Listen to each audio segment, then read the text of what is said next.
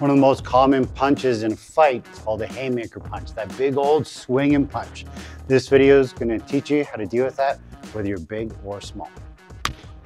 What is a haymaker punch? Just think of it like a circular strike. If I'm going to hit Chris, a lot of people throw the haymaker because they think it's going to generate more power. So his hands are down, they're just kind of swinging like the old anvil throw. They're throwing and they're trying to hit. This is where actually typically a lot of people break their hands to when they actually punch a human skull, because their hands are in a weird position. So this isn't like a good boxing hook punch or anything like that. This is just that wild swinging punch that we tend to see. Number one thing that we want to be looking at here is understanding our range.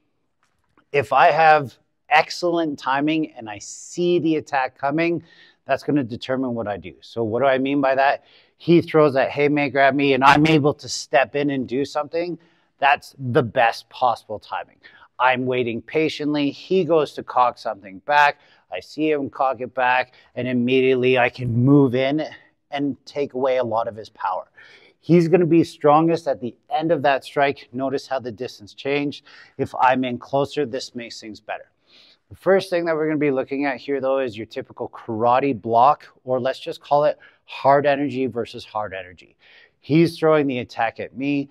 I'm blocking it with hard energy. So he goes to a throw. Let's talk about our block here first.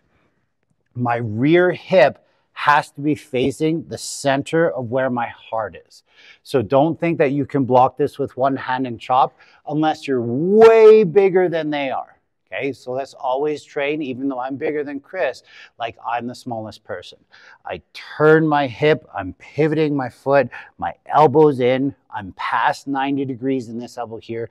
Because if you come to this side, if this elbow is bent in like this is a weak block, a weak structural position. I need to have that greater than 90 degrees.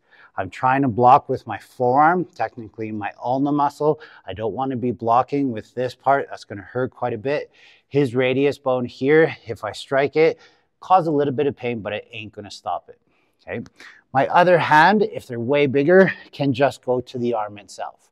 Okay. So again, think like double forearm chop. When I do this in my kids program, they can actually stop like a grown man's punch with this.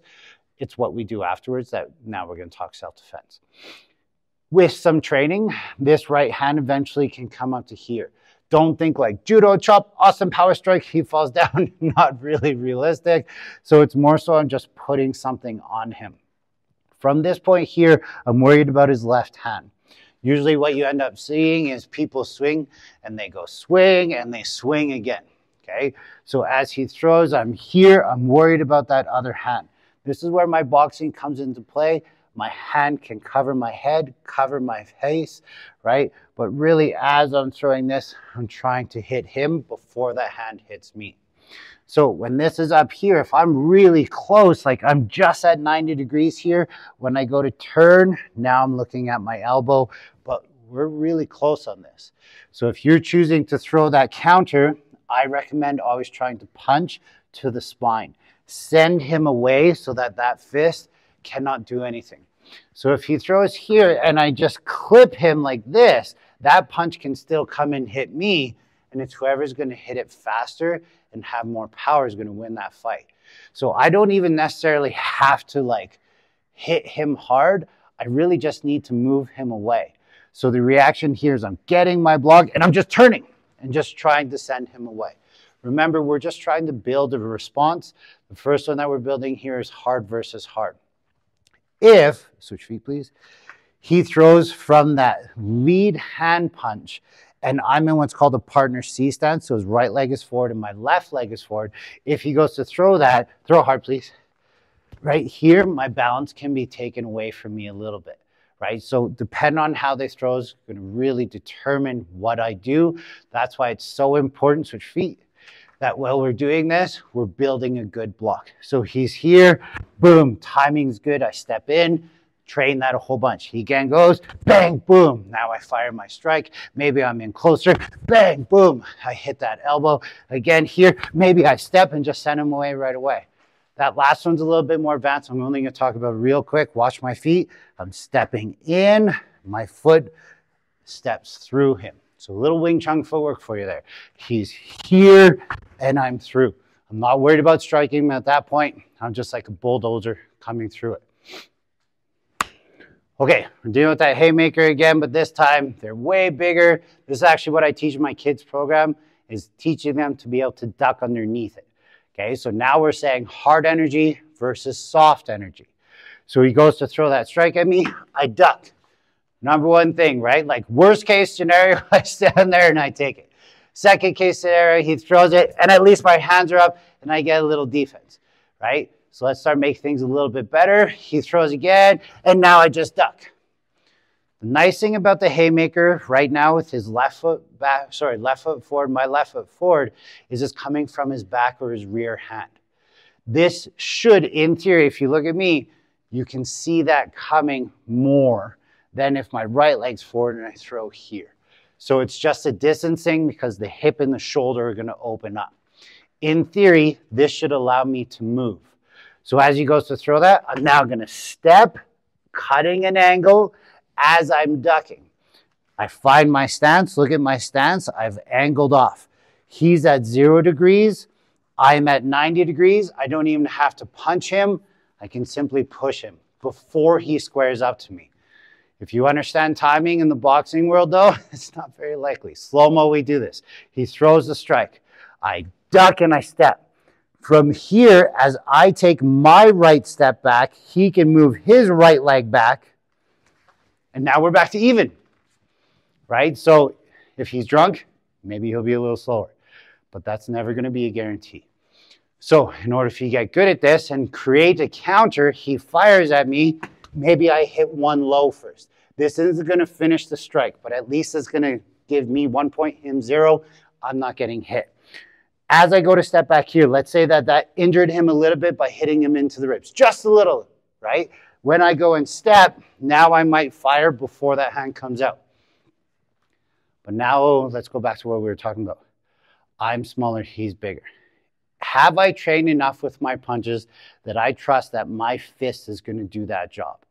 Self-defense world, I'm responding. He throws a punch at me. Holy shit, my training kicked in. I'm here. Cool. What other training do you have, right? Watch my range on that last one. He threw that. I'm a little far away. Maybe I throw the old dick kick. Maybe I try and push him away. There's a lot of different things that can happen, right? Maybe I'm used to boxing. I'm in tight and I can definitely hit at that range, right? Maybe I just had a reaction. I'm like, ah, and I just push him with my footwork. There's so many things here. What we're trying to think about though, soft energy versus hard energy. I'm not trying to fight him per se. I'm trying not to get hit. Maybe I'm with my family. He throws and I'm like, ah, buddy, I don't want to do this. I told you I don't want to do this. What? Now I hit him because it's time for me to do something. Okay, hard energy versus hard energy again. But this time, I'm not blocking a thing. Okay, I'm just putting my wing covers up. So what's a wing cover? I take my hand, I protect the back of my head, I tuck everything in, protecting my jaw, protecting my ear, hopefully protecting my temple, and I suck all that in. I do that with both hands. Your goal here is to be able to touch your elbows together. For some of you guys, your elbows may not touch together, right? Just make sure that you're defending enough that a fist can't fit in the middle, right? Because they might fake it and throw straight, right? Your goal here, if he throws his punch, if I will come up, freeze, is going to be his beautiful face. So if we come to this side, what are we looking at? What are we going to hit? Okay, I'm just going to use one elbow so you can see my pretty face, right? So I'm here, I'm driving forward. I had one Muay Thai instructor say, put your elbow into his teeth, right? So if his mouth is open, right, just imagine that driving into there. That's going to open his mandible. It might pinch his mandibular process. That right there may cause a knockout. Not very likely, but it's going to hurt a whole bunch, okay? Maybe I'm a little shorter and the elbow goes and hits to the collarbone, maybe to the neck. Maybe he's defending himself. Maybe it's hitting to the nose. Ideally, we're not hitting that forehead. But really, what am I trying to do? I'm trying not to get hit. This one requires excellent timing because if he throws a punch and I just take it, at least I blocked. Good enough, right? Kind of like a holy shit response, like, ah! Your hand came up. Cool, it might work. Let's use some footwork. Look at my feet real quick here. He's throwing something circular. Don't throw, sir. I'm stepping in.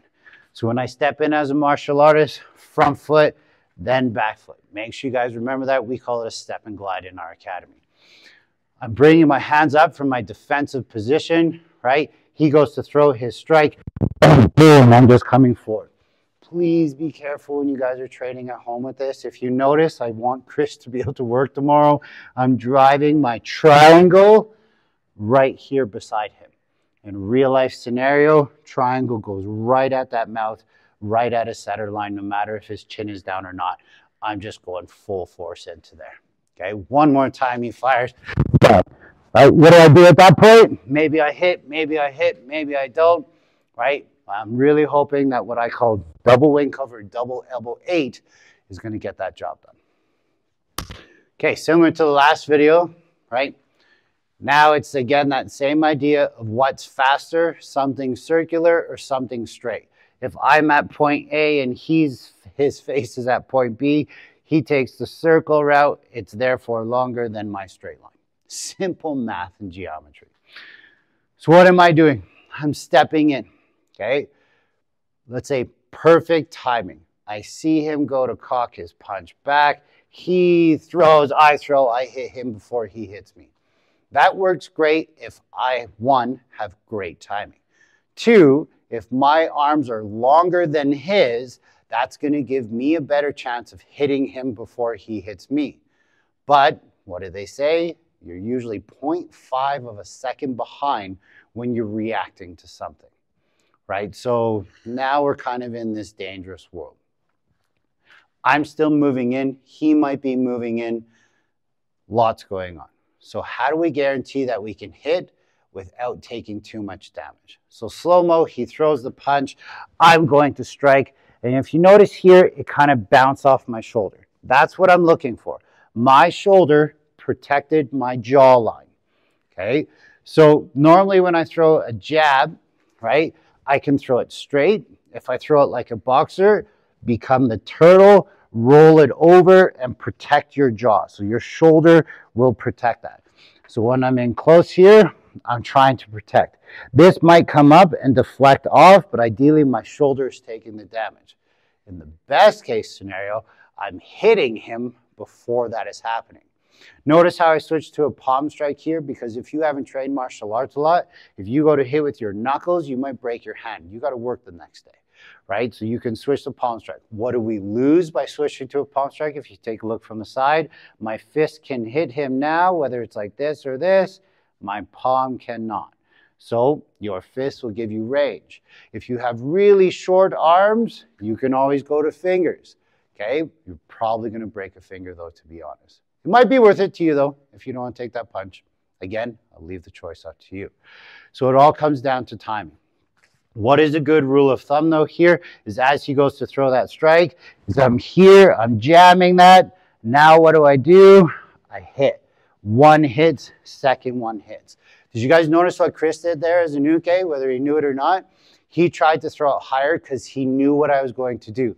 So that actually punch deflected off the top of me. If that punch was coming again and it came to here, I wouldn't have to do anything, right? If somebody's throwing that punch, they should be aiming right at that jawline if they know what they're doing. If they don't know what they're doing, they're just trying to hit a big circle, so be it. That's what just happened there. Definitely wouldn't have taken damage there. So again, he throws, boom, right? I get my coverage, boom, and I hit. Just a little faster for you. I'm in, bang, bang, and I go to hit. Look what happened on that one. As that punch came forward, this came here, and again, because he didn't want to take my palm to his face, he actually moved his head a little to the side.